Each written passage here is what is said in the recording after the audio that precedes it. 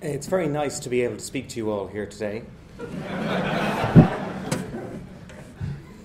We're all here because what we're discussing is important. And what we're discussing isn't a copyright law. As a lawyer, I can tell you a secret. Law is very boring. Legislation is very dull. And draft SIs and consultative documents are not fun. We're not meant to admit that in public, but that is true.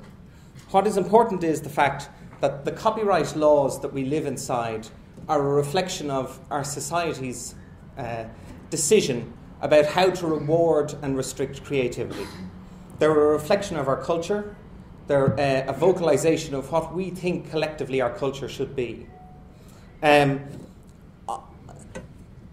almost everybody on the panel here, I don't represent a commercial interest. In fact, the Minister pointed out, I represent no interest but my own. Well, that's citizens for you. We collectively represent our interests when we agree amongst ourselves that we will share a common position. But individually, we each should hold our own positions. We should have our own interests. And my interest here is that the debate in copyright is not lost between pulling between different commercial interests. Tom has a commitment to free speech, but he has a legal commitment to his shareholders as a director, and he recognises that. The ISPAI have a legal commitment to their members. I say that, and of course EMI have a commitment to their shareholders. Each one of them should pursue their interests, but their interests do not define the public interest. And I say that there is a broad middle, and a consensus between commercial interests is not the same thing as the public interest.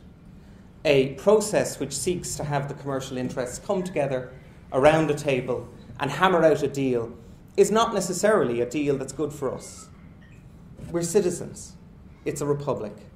And I'm here today simply to say on the podium here that if we are going to discuss our culture, that we should start from the position of saying it is our culture, that we should make the decisions as to what that should involve, that there is a copyright review committee currently running, but it is extremely technical and very difficult to get involved in it.